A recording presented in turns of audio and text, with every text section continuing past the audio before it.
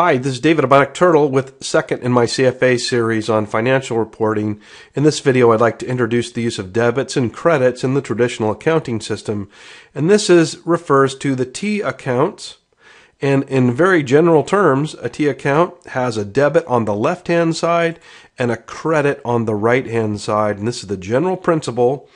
The key idea is that for a given transaction, our total debits must equal our total credits. So this T account here is related to a stylized balance sheet. And we say assets are on the left-hand side of the balance sheet, and they must equal in total liabilities plus owner's equity on the right-hand side of the balance sheet. So why is there a relationship there? Well, because the debits and credits are left and right. If we're going to increase an asset, it's a debit to an asset account. If we're going to increase a liability, it's a credit to a liability account. So let's take just some examples here and just pretend that we're starting a company that's going to manufacture and sell books. And we're lucky enough to get started with some investor capital. So our investors are going to fund our startup with $100,000 in seed capital. So that's our first transaction. $100,000 received. Cash is an asset account. And so it's a debit of $100,000 to cash. Common stock or contributed capital is going to be an owner's equity account, and we're going to credit that also by $100,000. So here on the right-hand side, an increase is a credit to that account. So one transaction has an entry here on cash, debit $100,000, and an offsetting entry here under owner's equity or contributed capital, credit $100,000 to contributed capital. And so if we look at the corresponding journal entries here, then we can see cash here is the account we debit $100,000, and we know cash is an asset account, so by debiting we're increasing. And then we've got the contributed capital common stock account, and we're going to credit that account. We know that's also an increase. And the key idea here is that our debits equals our total credits. We've only got one of each, but we could have them broken down into several different accounts. So let's go forward with another example. And let's say now we're going to use $12,000 of that $100,000 to buy some of our equipment so we can make some books. So now here again, cash is involved. We're going to pay cash for our equipment, but this time we're spending cash being that asset account, and so it's going to be a reduction of cash, and therefore we're going to credit cash. But what are we going to get for that? We're going to get some office equipment. That's also an asset, so we're increasing that equipment. So we're going to debit our asset account, in particular the office equipment account. And so journal entries here, we're debiting office equipment account, so that's an increase of $12,000 in our office equipment. How did we get it? We got it by crediting our cash account of also $12,000. And again, debits equals credit, but this time it's a reduction of cash. But notice they're both asset accounts, so our total assets are going to be unchanged. It's just that we converted $12,000 of the cash asset into $12,000 of the office equipment asset.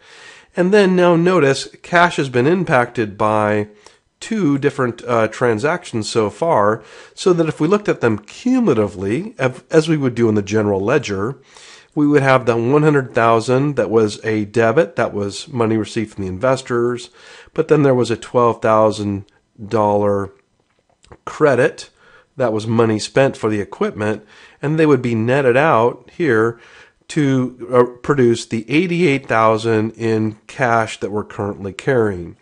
Now, the other thing to remember is that we're using an accrual system here, so cash may or may not be involved.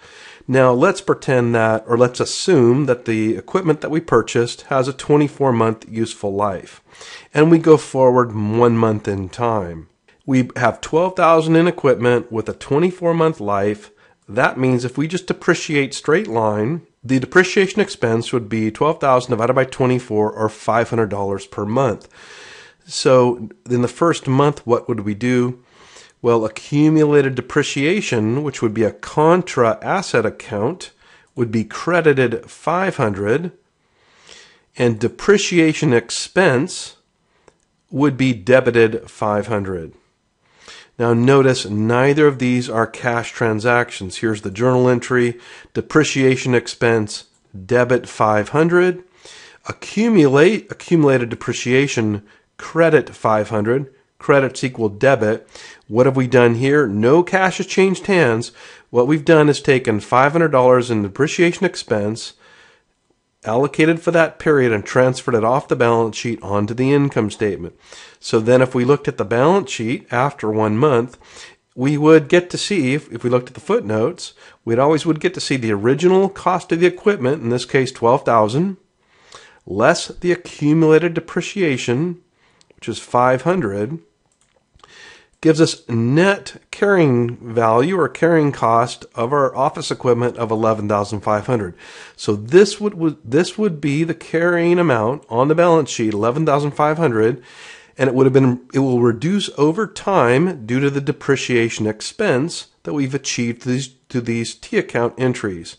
And notice again, this is not cash. This is the allocation of that original $12,000 over the 24 months. So for the final example here, again to show another example of an accrual type transaction, let's take something very typical. We're going to sell to our first customer. It's a good day for us. We're selling $250 worth of books, but it's on credit. And so we're going to issue them an invoice. Now, accounts receivable is an asset account, so we're going to debit accounts receivable by $250. So that's an increase of that asset account, but it's not cash. And we're also going to credit product sales revenue by $250, the same amount. So that's part of the transaction. The other part of the transaction is that the cost of these goods to us are $200. See, we've got some built-in profit there, as it should be. And so we're going to take the inventory account, which is also an asset. We're now selling that inventory. We're giving it away, or we're selling it away. So it's not going to be an increase in inventory. It's going to be a decrease in inventory, which is an asset account. So we're going to credit inventory by $200, and then the corresponding or offsetting entry here is a debit of the cost of goods sold account by $200 as well. So you can see here in total we've got accounts receivable debiting $250, product sales of $250. Credit product sales $250, cost of goods sold, debit $200, inventory, credit $200.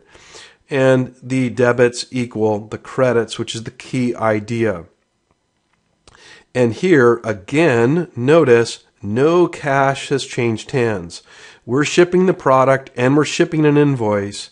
The cash is going to come in maybe in a later period. So it's an accounts receivable asset account, not a cash account. And so with those example transactions, you can see the general theory here, a general idea.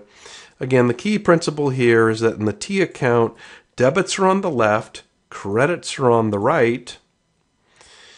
And so the treatment of the account depends on which of these 5 accounting elements we're talking about. And notice we've got assets, liabilities, owner's equity. That's 3. That's the basic equality. Assets must equal liabilities plus owner's equity. But we've also got these temporary or nominal accounts of expense and revenue, such that if it's an expense account, an increase is a debit, a decrease is a credit, and an income account, a debit is a decrease, a credit is an increase.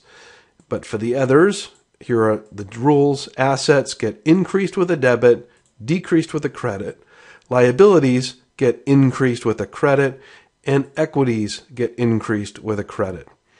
And so this basic scheme here for the 5 elements describes basically all of the accounts. This is David Harper of the Bionic Turtle. Thanks for your time.